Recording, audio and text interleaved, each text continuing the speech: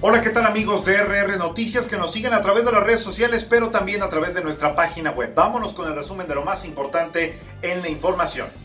Primero comentarle que aquí en el estado de Querétaro el regreso a la industria automotriz va a ser gradual, cuando menos en este momento, según las declaraciones de Renato Villaseñor, presidente del clúster automotriz en la entidad. Ya el 50% de los trabajadores han regresado de nueva cuenta a sus ocupaciones. Sin embargo, se espera que estos regresos sean paulatinos, graduales y que por supuesto estén respetando las medidas de sanitización, particularmente hablando de las áreas de producción y de ensamble de la industria automotriz.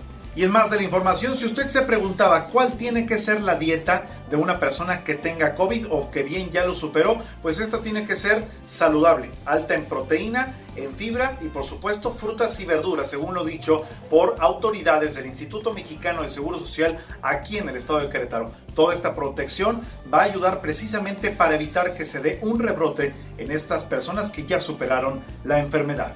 Y en noticias nacionales, el presidente de México, Andrés Manuel López Obrador, otra vez va con todo en contra de sus opositores, particularmente los que se reunieron hace algunos días, este fin de semana en Dolores Hidalgo, en el estado de Guanajuato, la Asociación de Gobernadores del Partido de Acción Nacional, que criticaron fuertemente la estrategia del gobierno federal en contra del coronavirus. Aseguró otra vez que no va a permitir bajo ninguna circunstancia que se ningunee la figura presidencial.